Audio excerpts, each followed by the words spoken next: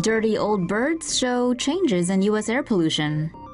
Researchers analyzed the amount of soot on birds in museums from Rust Belt cities to track air pollution in the U.S. over the last 135 years. A new paper shows that discoloration of birds in museum collections can be used to estimate the amount of black carbon air over time. Researchers sampled over 1,000 birds collected over the last 135 years to find out and quantify the effects of soot in the air in Rust Belt cities like Chicago, Detroit, and Pittsburgh. To track changes in sootiness, the scientists photographed the birds and measured the light reflected off of them. They found that older birds were dirtier and new birds were cleaner.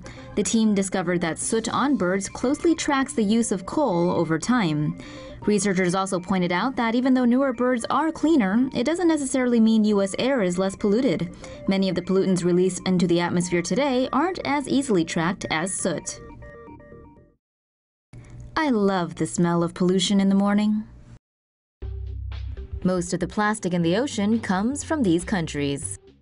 Plastic waste is slowly but surely taking over the world's oceans, and the bulk of them apparently comes from just 5 Asian countries.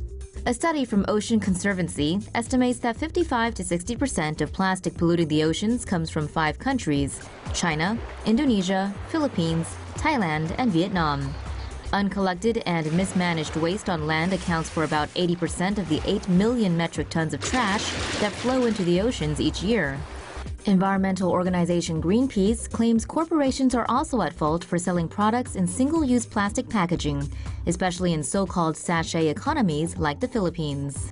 Various studies have shown that plastic pollution negatively impacts marine animals and may be indirectly affecting humans through the food chain.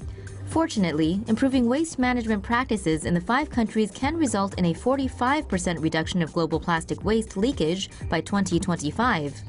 In tackling plastic pollution, everyone has a role to play. From governments and big conglomerates to the people on the street, every bit helps. Yep, there's plastic in your sea salt. Karmic justice comes swift with Mother Nature, as plastic waste we've been throwing in the ocean is now coming back to us, literally, via the food we eat. Microplastic particles typically flow into the ocean, since they're often too small to be filtered out by sewage treatment plants. The tiny pieces of plastic are mistaken for food and ingested by fish and other sea creatures. Seafood meant for human consumption often contain these particles, and now a new study shows that salt may also be a vehicle for plastic contamination. Researchers studied sea salt extracted from 8 different countries and found that nearly all were contaminated with 72 foreign particles. Only the one from France was found to be free of contaminants. 30 of the particles were microplastics, 17 were pigments that may have once been plastic, and 4 were dust particles.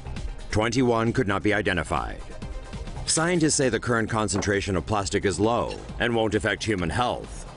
But if plastic pollution continues, those levels may increase and potentially become detrimental to our well-being. So for now, maybe ease up on the salt, and more importantly, reduce, reuse, recycle. Researchers find plastic-breaking fungus. New research coming out of China may hold the key to dealing with the world's massive plastic waste problem. Plastic is not easily biodegradable and can take thousands of years to decompose. A group of researchers found Aspergillus tubangensis, a common soil fungus, at a dump in Pakistan. Under laboratory conditions, it was shown to break down plastic in weeks, not years. Aspergillus tubangensis has previously been found in patients with lung conditions, such as cystic fibrosis. The fungus used its roots to break apart the plastic, but its effectiveness was found to be influenced by other factors, such as temperature and pH levels. Researchers say that tweaking these could pave the way for fungi to be used in waste treatment plants or in soils impacted by plastic. So this is where the waste in the ocean ends up. Researchers say the Arctic Ocean has become the last stop for plastic waste dumped into the seas, and trash is now piling up in the once pristine waters. According to a study, warm surface currents bring plastic trash from densely populated coastlines out to the Arctic Ocean, where the waste becomes trapped. It's estimated that the trash stored in the Arctic Ocean currently accounts for about 3% of the 110 million tons of plastic waste in the oceans. There are approximately 300 billion tiny pieces of plastic waste in the surface water, and it's highly likely there's even more trash on the sea floor. The researchers say their findings reveal only the beginning of plastic waste migration to the Arctic Ocean, and warn the consequences will be felt at a greater scale in the Arctic ecosystem.